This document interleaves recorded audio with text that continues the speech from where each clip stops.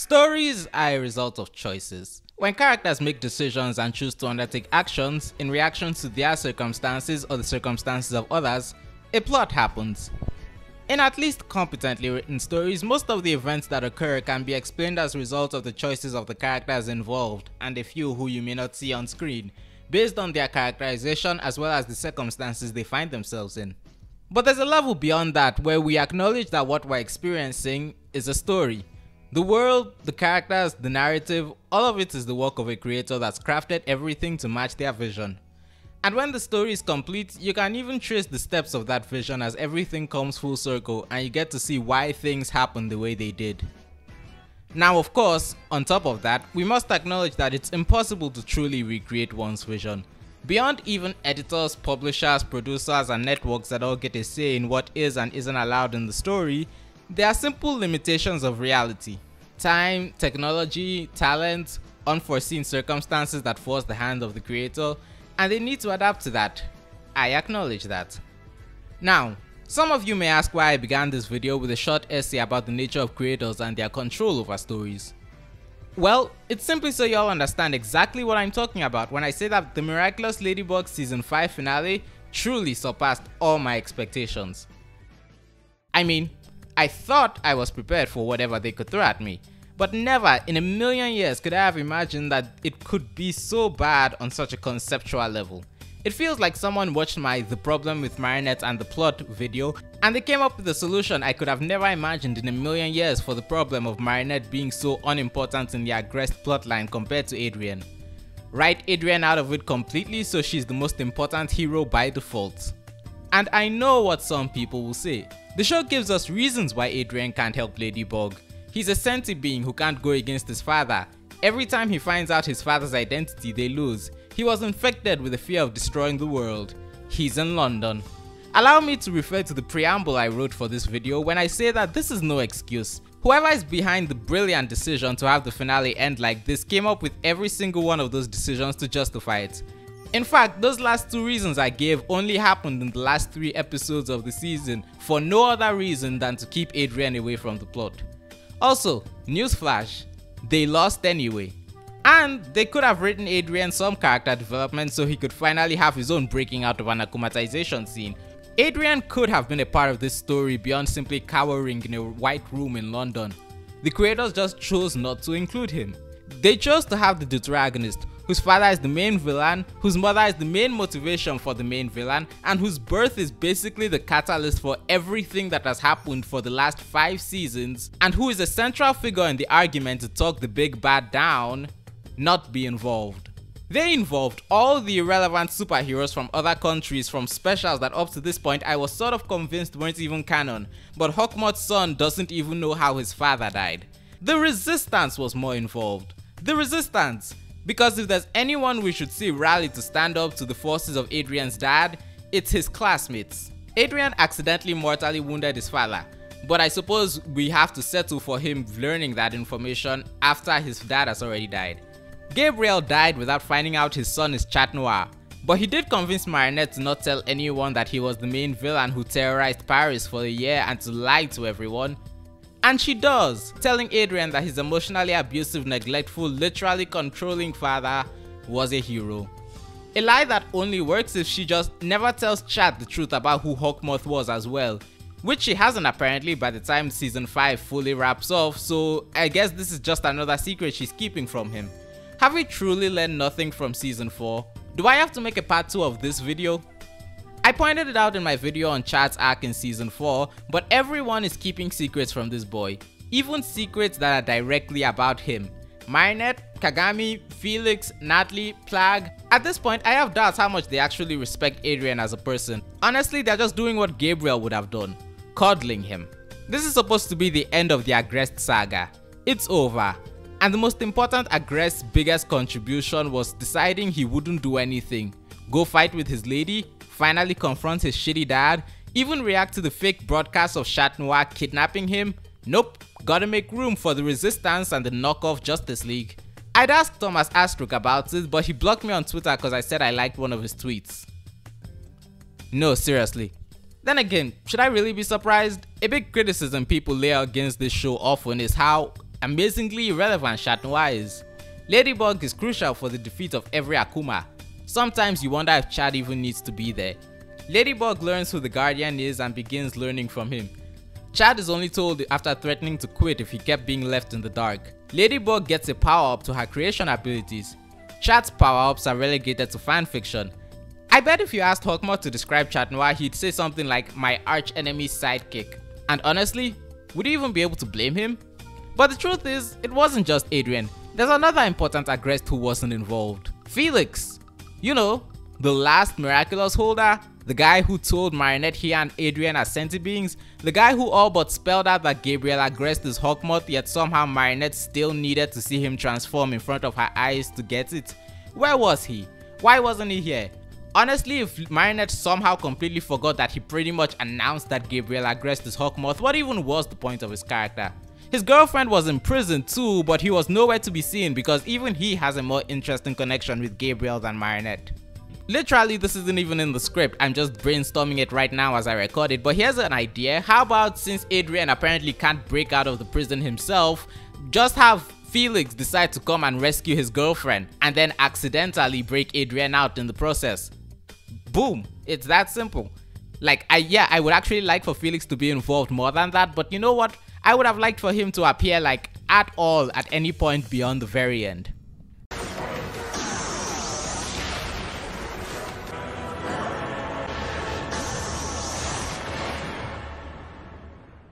I've seen people try to justify this by saying Adrien will get a bigger role next season. I remember people saying that last season too.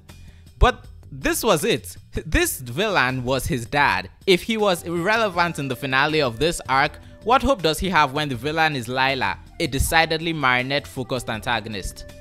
If you don't get how bad this is, imagine if at the big battle to defeat Lila or whatever her name is, Marinette is stuck in Italy for the entire thing and it's just Chat and whatever Lila calls herself duking it out over what's best for Marinette, because all season, Marinette has become just more and more helpless against Lila, so Adrien has to do it for her. Doesn't sound great, does it? In fact, it sounds kind of disrespectful to the main character, doesn't it? And this season has tried to write Marinette into the protagonist role of this conflict. As Adrien's agency was shown to be more and more of an irrelevant factor to the story, Marinette and Gabriel have been coming more and more into conflict, because now Gabe really wants Adrien to date Kagami for some reason. I guess it's because she's now a sentient being. Speaking of Kagami suddenly being a sentient being, Tomo was just a plot device to get Gabriel more stuff for his evil plan. What does she want? Who knows? Why and how is her granddaughter a sentient being? Who knows? Why are they so fixated on Kagami and Adrien getting together? So they can oppose Adrien and Marinette being a couple so we can stretch this romance out even longer. How does she even trust Gabe to keep his end of the bargain at all? Who knows? No one knows she even worked with Hawkmoth except Natalie and Lila. She came in and left with no consequences, and we don't even know if she accomplished whatever the hell she wanted because we don't know what her goal was. It's funny that the first episode of the two-parter has a nightmare scene where Marinette rescues Adrien as some sort of princess from his father dragon. Adrien being demoted from sidekick to a damsel in distress would have been bad enough. But you know what? At least in the nightmare, he was there. Also, with context of the nightmare, I'm forced to wonder if Mari agreed to keep the secret because she can't handle the guilt of possibly being blamed for Gabriel's death if Adrien found out what happened. That actually makes me kind of get why she lied. I still don't agree with it. A lot of people say that fanfiction does this show better than the show itself. I think that's a bit uncharitable to say when you consider that creating a show is a lot more complicated than being the one person writing a fanfiction. With that in mind, it is my personal opinion that every version of the confrontation with Hawkmoth I've seen in fanfiction was better than this in concept, because at least Adrien is in the same goddamn country. Like, why was he in London? Despite all the build-up as Gabriel insists that he must be there, being in London doesn't actually protect him or Kagami from the plan. In fact, Gabriel specifically targeted them. All the drama about how urgent it is to keep him in London so he'd be safe, and all it amounts to is nothing beyond Adrien being too far away to even realize the finale is happening. Look, I've seen the internet. I've seen the cope. It'll lead to development next season. They're building up for something later. Ladybug will bring him into the fold soon. Chat is definitely important. I have notes. 1. This is what everyone said last season. 2. Unless this version of Gabriel Agreste comes back to life, I don't care. Adrien's end perspective of his whole controlled by his father plotline was Gabe seriously emotionally tormented him for his own good, then he locked him in a room so he couldn't escape, then Adrien had a nightmare and gave away his chat ring, then his father died off screen and Hawkmoth was apparently also defeated, and Ladybug showed up to tell him that his dad was a hero and now he's wondering if he'll ever be as great as Gabriel. Am I supposed to think that's a happy ending? And so what's gonna be the next part? And then he finds out Ladybug lied and his father was evil, but of course he's never actually gonna meet his father again. 3.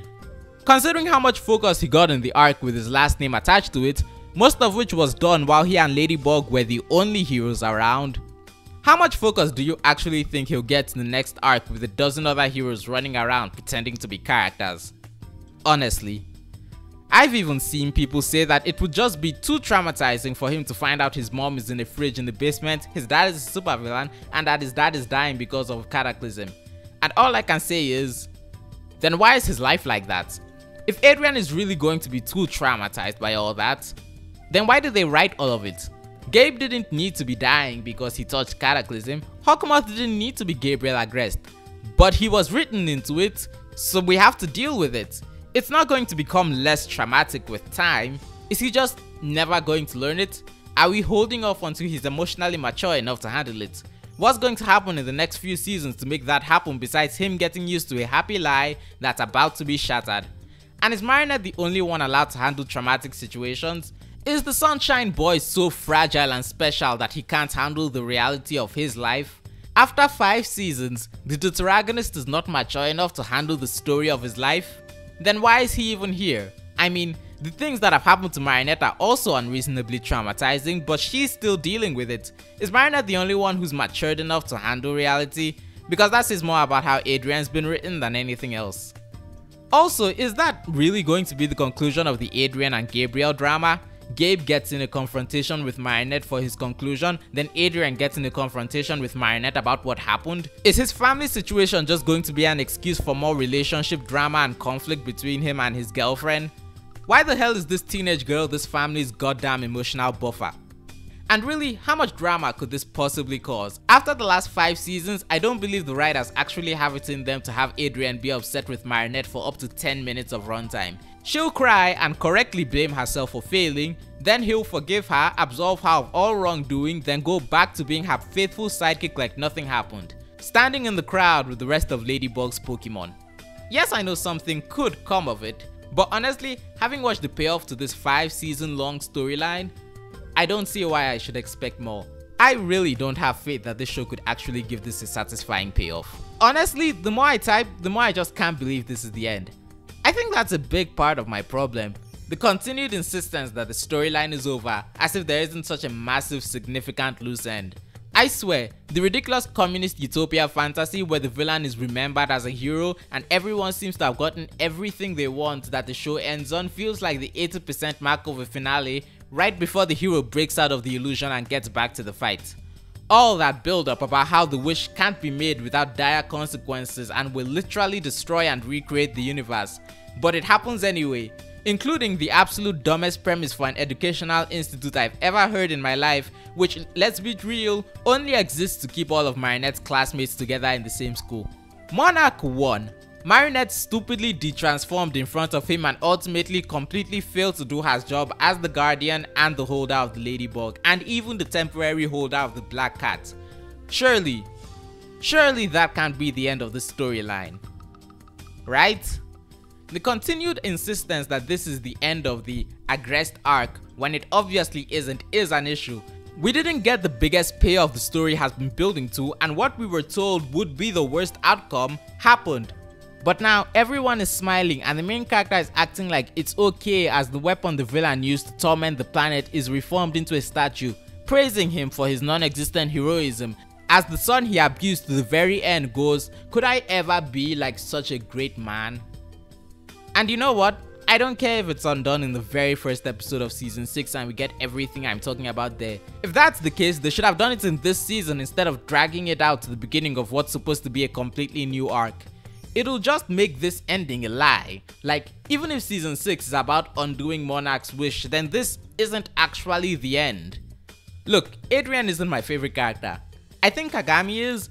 And on that note, if and when Tomoe is confronted, Kagami better be within at least like 10 miles of Marinette confronting her mom for her. Apparently, that's a high bar for me to set. Where was I? Oh right, Adrien isn't my favorite character, but he deserves better than this. The ultimate conclusion to his relationship with his father is just going to fuel more drama between him and his girlfriend. Like, I know Miraculous's fanbase is kind of built on its romance, but still. The truth is, the writers wanted Bug Noir vs Hawkmoth, which I'll admit was a good fight. In fact, if you can just ignore the Adrien factor, this finale actually has some great moments for Marinette. Up until she flushes her brain down the toilet, but never mind that. The writers wanted this, and they did everything to make sure it happened, be it stripping Adrien of any good conclusion to the story or even letting him take part in it, reducing him to an object that doesn't even realize he needs to be rescued, while playing up a supposed rivalry between Marinette and Gabriel by creating a situation where Gabriel really wants his son to end up with someone else for some reason. They chose to write that story, and I chose to write this video in response. We all make choices. Except Adrien, he just gets lied to by everyone. But you know, it's for his own good. And don't even get me started on how the show ended Chloe's arc. Really? Her enabling and massively corrupt father gets to play the victim and be praised for pretending he isn't responsible for her behavior before shipping her off to continue to be emotionally abused and neglected by her mom. These are just my thoughts on how the season 5 finale treated Adrien, condensed into a very brief 2,800 words. And now I'd like to hear yours. Did you like it? Did you hate it? Tell me in the comments, and don't forget to like the video if you enjoyed it and subscribe for more content, and check out my Miraculous Ladybug playlist for more videos. Thank you and good day.